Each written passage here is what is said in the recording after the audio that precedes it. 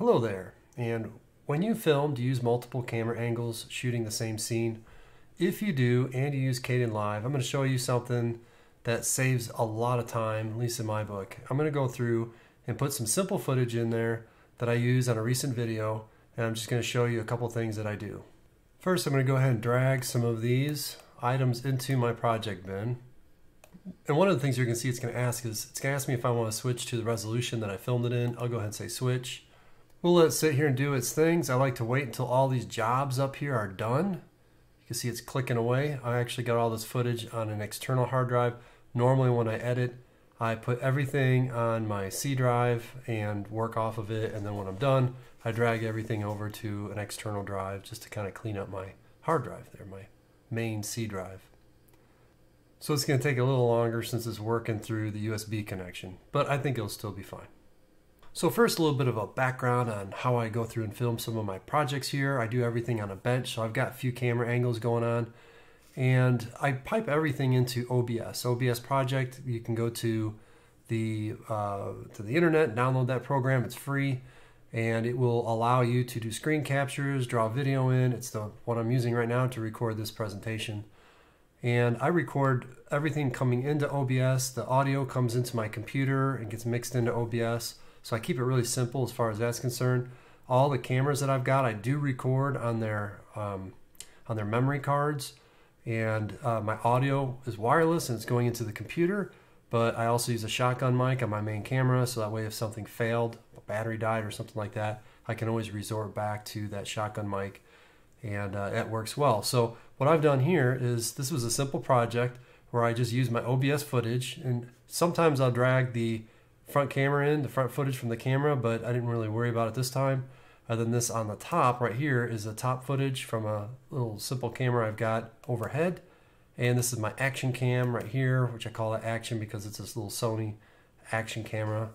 So since I let OBS record my main audio and pretty much have it recording the majority of the time, I'll go ahead and drop those in first. So I'll put these files in order here. You can see I zoomed way out. I'm going to leave a lot of space around these things just to start out with, because it's going to kind of help align this audio.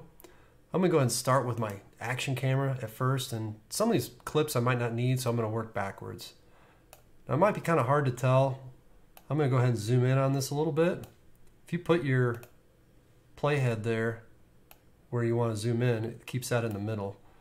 And you can kind of eyeball this and get it pretty close, but you're going to see here in a second, we don't need to be that close. But just get it somewhere about where it needs to be.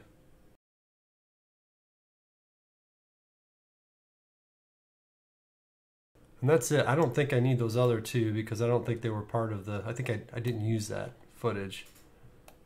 So now here comes the cool trick. So I'm going to go ahead and zoom in where we were at. And I'm going to take my main footage here, my OBS footage, I'm going to right click on it and I'm going to hit set audio reference. If you take a look down here at the bottom, it says processing data analysis, and it's going to take a little bit of time. It's counting up. Once it gets to 100%, it's basically studying the audio signature on that.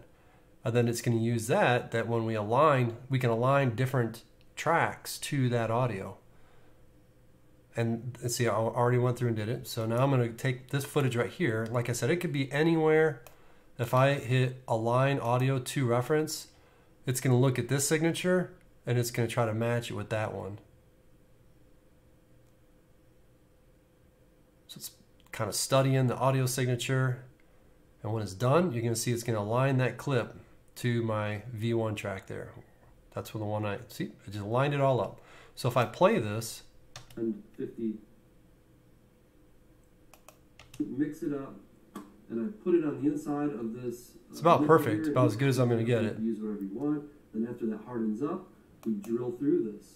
So align the video up using the audio signature. So I can do that on all these files. Since this is the same audio reference, I can take this clip and just align it to that one. And I'll go through and analyze this and it'll line it up perfectly. Because if I don't do this, it's going to be all echoey, and if I'm switching between scenes, it might not be synchronized. And there you go, it aligned it. If I unmuted it so I can hear how it would sound. Cleaner. And drill a hole through it. This is a 35,000. It's pretty accurate. I actually have it chucked up in the welding tip. When I muted it. Body. because that drill bit is way too small. You can hear it go right back to where it's supposed to be. So it's actually done a really good job of synchronizing it. I'll go ahead and do that to all these clips, and then I'll have the video synchronized throughout. All the clips will be synchronized to each other. I'm going to go ahead and put my top shots in there as well. So now that we got all this audio lined up, and at any point during this video here, I've got all these video tracks synchronized to the audio. How beautiful is that? I remember until I realized that you can do this, I had to do it manually, and it took forever. So once I figured out that the computer did it for me, I was like, whoa, how long has that been there? But I think it's been there a while. I just figured, heck, if I didn't know it, maybe I should make this video to show other people. And now what I normally do is, and sometimes I've got way more than just 3 camera angles. I might have 5. I've got this thing preset so that it opens up 5 video tracks and 5 audio tracks as soon as I start the program, because I know I'm going to be having layers of inputs. So right click and remove space and tracks. That moves everything to the beginning, and you can do that. It moves everything together as a unit. So you're not moving just one track or the other. If you right clicked and just remove space, then it would just remove whatever space in whatever video track you're in. But if you remove space in all tracks, it just shifts everything over until it bumps up against the first thing and it stops. Then I go to the very beginning and I zoom in. I'm like, okay, this is where I'm going to want to start this thing. Right about there, you can see the audio track starts up. The more I zoom in, you see the closer I get to it. And I screw up a lot when I record my videos, so I end up having to say the same thing over about 400 times until I don't screw up. Well, in the very beginning of this video, I didn't screw up, so I know I'm probably pretty good. So I'm just going to go, and using Shift R cuts your clip. You could right click and hit cut clip, but if you've got like 5 videos stacked on each other and you're right clicking on all of them, it takes forever. Whereas if you just highlight it or put your playhead wherever you want it, and you highlight it and hit Shift R, and you kind of go down the line, it goes pretty quick. Click, click, click, click. Feels almost like you're playing a video game or something like that. Also, one thing that you might notice, if you're using these multiple clips, these things stack on top of each other and you're always seeing what's on top. They're like sheets of paper, right? So at the bottom you've got a piece of paper, and if you put a piece of paper over the top of that, now you can't see the one underneath it. So when I aligned all these and stacked them all up, I've got my main footage here on V1, and then I have all these other angles on top of that. Well, I'm going to zoom back out so that way we can see everything. Because what you can do is hit the Shift button and click and drag and highlight. Well, in this case, I'm highlighting the top 2 camera angles, and right click and hit disable clip. And that disables all those clips, even the audio. It's not the same as this. When I hit this little button right there that puts an X through the video clip, that just kind of turns it off. And it's off for good. So when I disable it, it's still there. I haven't killed it. I just pretty much muted it or took it away from view. And now I can enable it and disable it as I need. And that's pretty much how you go through and bounce between these different camera scenes. So like I'm going to come here to the middle. Now obviously this is I've already edited this video, so I'm just kind of messing around right now.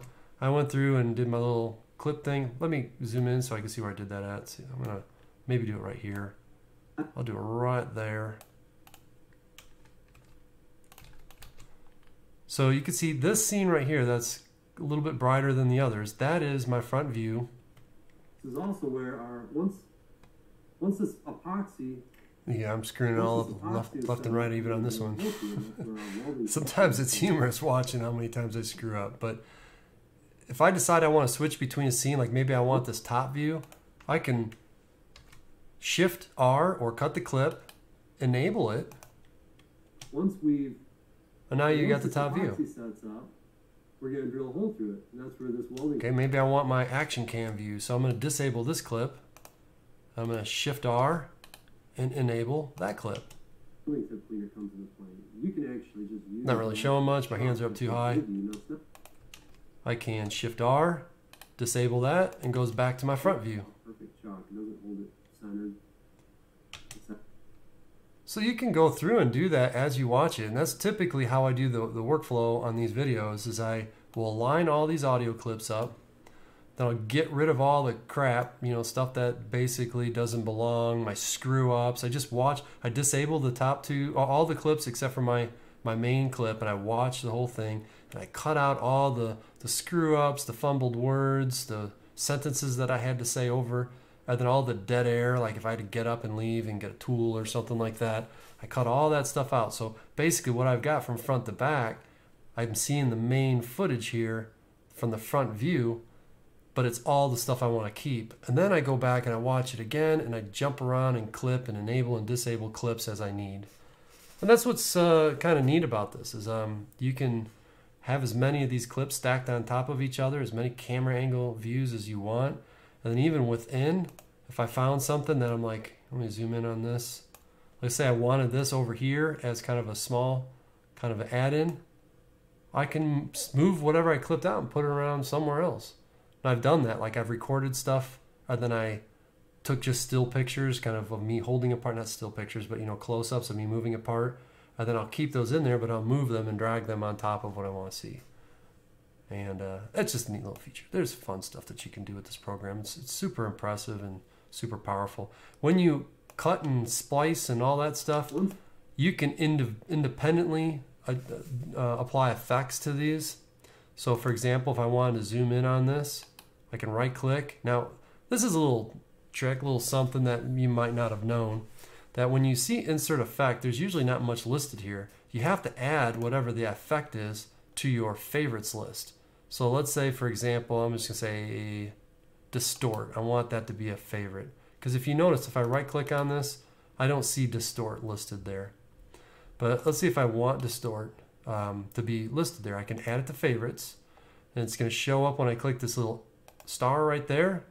There you are, distort. It's in alphabetical order. And if I right click on it, insert effect, there it is, distort. So anything you add to your favorites will be right here when you right click on the little clip that you want to do an adjustment to. And you know, it'll just basically be there. It'll, I don't even know what this effect does. Ooh, that's pretty cool. Wow. Yeah. You can do keyframes on that too. That's neat. I might have to play around with this, huh?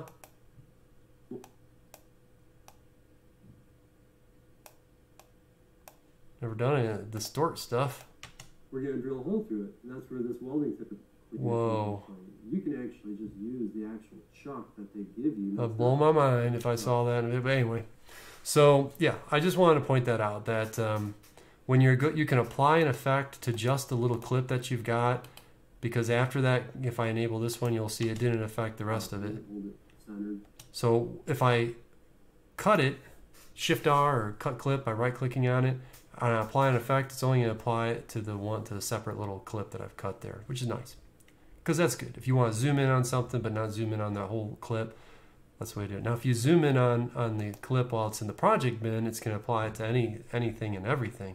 So if you want an overall, it always to be zoomed or you know, rotated or something like that, you can do it while it's in the project bin. But if you want to leave that for specific cuts and scenes, you want to do that when it's on the timeline. Anyway, that's a long little tutorial, if you will, on this Kdenlive on how you can use multiple camera angles and quickly and easily synchronize the audio to get these clips to line up perfectly so you don't have to manually drag that, and then how you can go through and disable all the clips except for the main view that you want, so that way you can do your quick and rough editing, kind of get all the scenes that you don't want out, and then you can go through and individually clip and cut and clip and cut and bounce between your 3 different scenes or 4 or how many other scenes you've got, and go back and forth by enabling and disabling. Hopefully this all makes sense, and hopefully this is helpful. I just wanted to share this with the world because it's such a great program, and I've learned a lot and I use a lot, and trying to help. Thanks for watching.